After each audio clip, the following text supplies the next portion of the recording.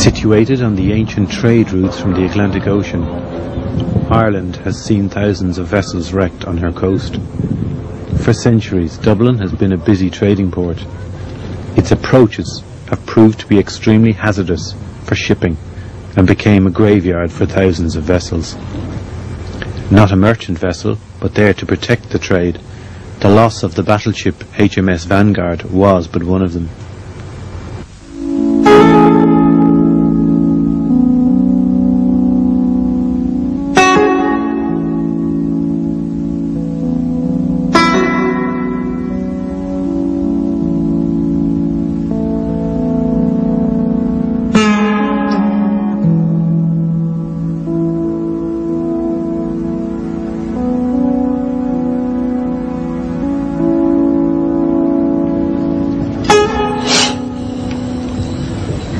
It's Saturday morning in early May. Members of the Marlin Diving Club kit up and prepare for the journey out into Dublin Bay. Philip Oglesby has been with the club for 17 years. The Marlin Club was founded in 1981 and I joined myself in 1983. And by the end of the season of 83, which is August, I was a qualified diver. I was always interested in diving. For a long time before I took up diving, I was very interested in watching television programs and so on. Philip is the lead diver on this outing. 7 divers will travel today. He has an interest in the numerous shipwrecks spotted around the entrance to the bay. In 1986, the Marlin Tobacco Club did a project on a wreck called the Queen Victoria in Howth, and that was my first experience of any sort of amateur underwater archaeology, and I found it absolutely fascinating. Over the winter, the club have been researching another wreck in the bay. Today is their first recce dive on the remains of the HMS Vanguard, which they hope to survey over the coming summer. The club is equipped with a powerful boat, and it's fitted out for long-range diving. The Vanguard is situated 14.5 miles to the southeast of Dunleary, and this journey takes approximately 45 minutes. The principal reason for selecting the Vanguard was due to the fact that the diving community had a unique shipwreck on its doorstep, which was hardly dived on at all, and about whose overall condition there was relatively little known. Roy Stokes has been studying the history of the wreck. In the mid-1860s, the Admiralty were creating a new breed of warships, and they opened a competition inviting designs for a new battleship, a medium-class battleship. A man called Edward Reid, who was a notable naval architect of the period, won this competition and designed for the British Admiralty 4 very special battleships of the medium class. These were later known as an audacious class. The Vanguard, which was one of them, was built in the famous yards of Laird at Birkenhead. Today the weather is perfect. There's little swell over the wreck and plenty of sunlight. The team have already attached buoys to the bow, stern and midships of the vessel. On this dive, they will secure their boat to the midsection of the wreck and prepare to make the 48-metre dive.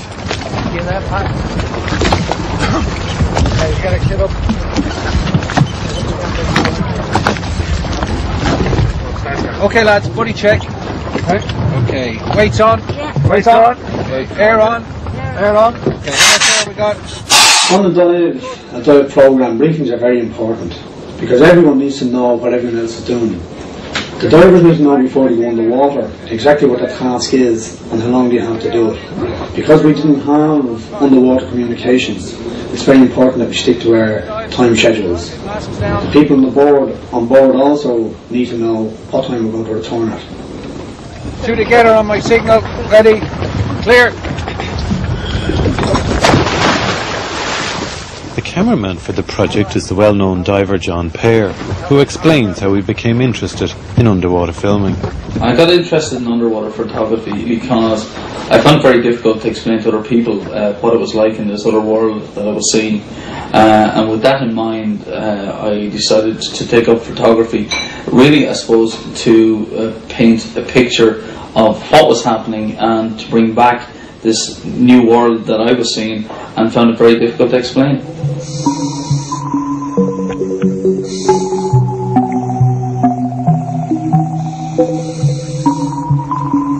The task chosen on today's dive is to examine some of the condition of the deck's main fittings. These brass and bronze pieces have hardly corroded at all and are in remarkable condition.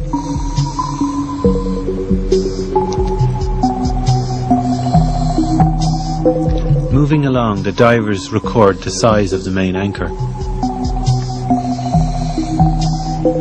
The difficulties of filming the wreck are explained by John Pear. The biggest problem that photography presents is your buoyancy, trying to keep yourself buoyant, and by buoyancy I mean not to be touching the subject or the ground or the surrounding areas that you're trying to photograph. The capstan, which was used to hold the main anchor. Almost Titanic looking, the bow was shrouded in old nets. And a rigging eye, used to secure the towering mast. My first dive to the Vanguard was really a test run to see what conditions were really like. I was amazed, first of all, with the darkness. So one of the big problems was lighting, and we had to make sure that the lighting that we had was effective enough in order to illuminate the subjects that we were trying to photograph. With some promising preliminary results, the dive team returns to Dunleary for further research, and from where they will make their plans for the next dive to the wreck.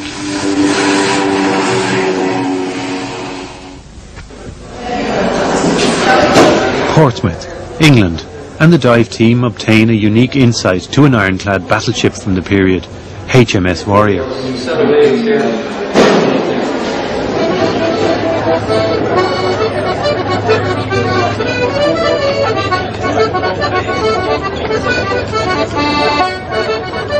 HMS Warrior, which accompanied the Vanguard on the day she sank, has been professionally restored and is now open to the public as a museum and hospitality ship.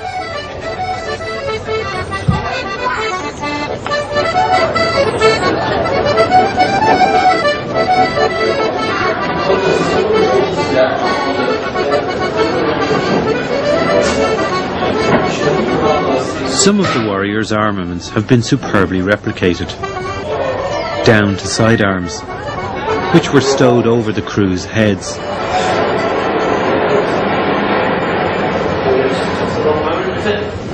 The muskets and cutlasses were intended for use by the crew when repelling or boarding an enemy vessel, and for shore engagement by Marines. Measuring well over 6 feet in diameter, the Warrior's main wheel assembly is similar to the one visible on the wreck of the Vanguard. Under certain conditions, it would require several strong men to steer these huge ships. Boilers, fueled with tons of coal by sweating stokers, could turn the Vanguard's unique twin Mangan screw propellers, giving her a maximum speed of about 10 knots. Accommodation and places of confinement for sailors were basic, and contrasted with the relatively lavish conditions of some of the ship's principal officers.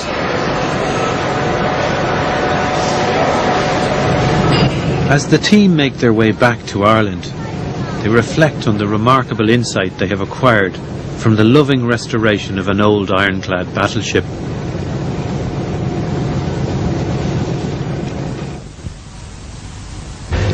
In 1875, national unrest was beginning to worry Irish MPs, who had become concerned with the lack of sufficient naval presence around the Irish coast. The Admiralty responded by assembling a fleet of battleships to sail the colours around Ireland and to make calls on several ports. On the last leg of the cruise, they set sail from Belfast to Kingstown, now Dunleary. Towards the end of August, the Admiral Tarleton, decided that a visit to Queenstown was required. The Admiral Tarleton decided that a visit to Queenstown was required. They had missed Queenstown on their way around Ireland, and through various petitions they were asked to visit Queenstown. So he then decided that 4 ships of the line would set out on September 1st to visit Queenstown. The entry in the log of the HMS Vanguard, one of the 4 battleships to sail for Queenstown for the period September 1st, 1875, begins with Dublin Bay. It was to be the final entry in the log of the great battleship, as she never returned to port. Now at 10 o'clock on September 1st, they set off from Kingstown in a line. At about midday, they rounded the Kishbank and headed south. At this point, hazy conditions were giving way to fog. The captain of the Vanguard, Richard Dawkins, had already handed over the bridge to his officers and gone below. It was midday, and time to relieve the ship from some of the burden of carrying so much fine wine and food. Unbeknownst to Dawkins, Captain Hinckley in the Iron Duke had been overcome with a similar desire. The 4 ships were making good progress, steaming at over 8 knots. They would soon begin a manoeuvre, bringing the Vanguard and Duke abreast of the Hector and HMS Warrior, but the fog was to get worse. The Admiral then gave the order for the Iron Duke and Vanguard to come up abreast, himself and the Hector. HMS Warrior and Hector went out of view of the Vanguard, which was then completing the manoeuvre with Iron Duke. Suddenly, out of the fog, a sailing ship emerged and crossed the path of the Vanguard. She veered sharply to port in order to avoid collision. Her port beam was now exposed to the oncoming Iron Duke. Despite frantic efforts by both vessels, alas, they were all too late. The Iron Duke ploughed into the Vanguard about midships on her port side. For an hour and 10 minutes the crew struggled with the pumps against the massive rent in the side of the ship. The great engines came to a halt, and the steaming boilers were vented off. Those aboard the Duke could only assist the doomed vessel by helping to rescue her crew before she gave a final lurch and plunged 20 fathoms to the seabed.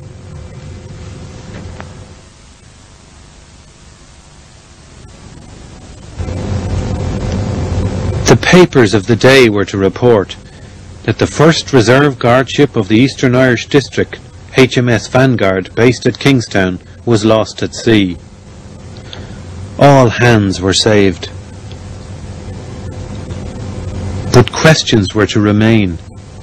How could such a fine modern battleship be lost so easily? The most immediate question, however, was, could the Vanguard be saved? The team of salvors were sent from Devonport under Commander Bath.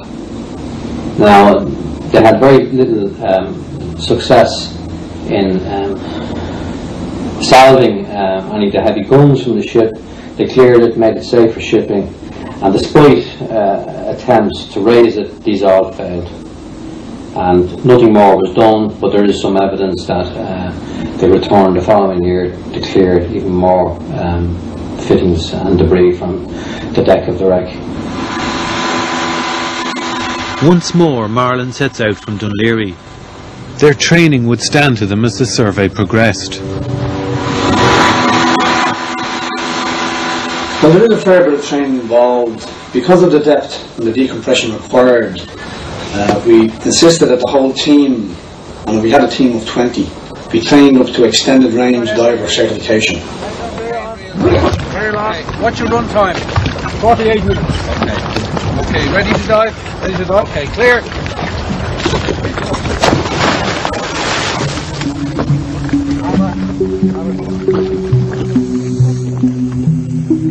Going to a depth of 50 meters, the divers first take a brief look at the ship's main capstan.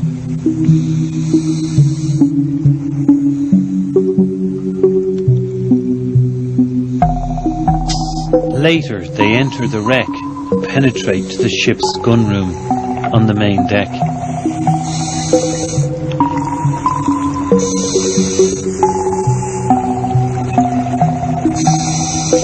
This is where they hope to glimpse a first sight of the ship's great wheel.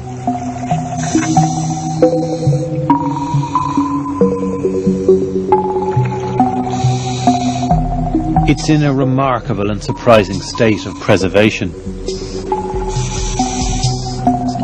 Having separated into two groups, one of these moves to measure the less well-preserved main wheel assembly situated on the upper deck.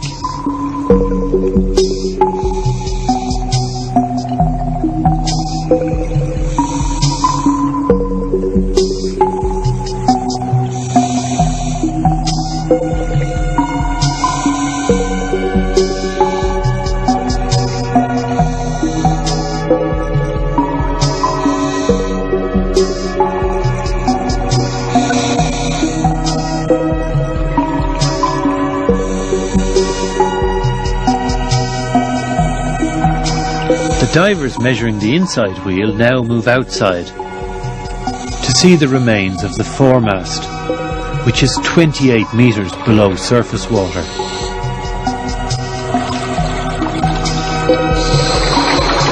They conclude their dive by moving along the port side of the battleship, where the stills photographer hoped to get some shots. But before the divers return to the surface, they must remain some time longer in order to decompress. Decompression stops are mandatory stops to allow outgassing of nitrogen, and this reduces the risk of decompression sickness, commonly known as a bend or the bends. Arriving back on the surface, the divers are picked up by the boat.